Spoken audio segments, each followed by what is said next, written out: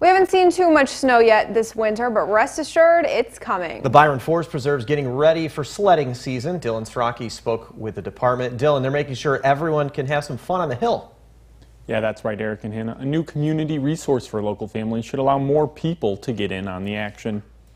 This is a nice, very family-friendly sledding hill, and it's just a really good location for designated sledding when we have the snow. Soon, some popular winter equipment will be made available to families free of charge at the Byron Forest Preserve. They're teaming with the local Rotary Club to create a community sled shed near the Jarrett Prairie Center. Some people have kids that have grown up, or maybe they have got a new sled, or they have a better one, or they have a plastic sled that they don't use anymore. They can drop it off and put it at the shed, or just leave it here for people to use later on. The Rotary Club raised roughly $2,000 to pay for the building materials. Volunteers with the Forest Preserve are working on construction. We have a Wednesday morning retired woodworkers group that does these community projects, and we've done things for schools and the libraries and things like that, and this is just another example of them finding a woodworking project that they can help with the community and be able to build it and save a lot of money. So we actually build it with some really good carpenters. Rotary Club members say supply chain shortages and increased popularity for outdoor recreation meant some Byron families were hard-pressed to find sleds last winter. The hope for this project is to ensure everyone who wants to can enjoy the hill.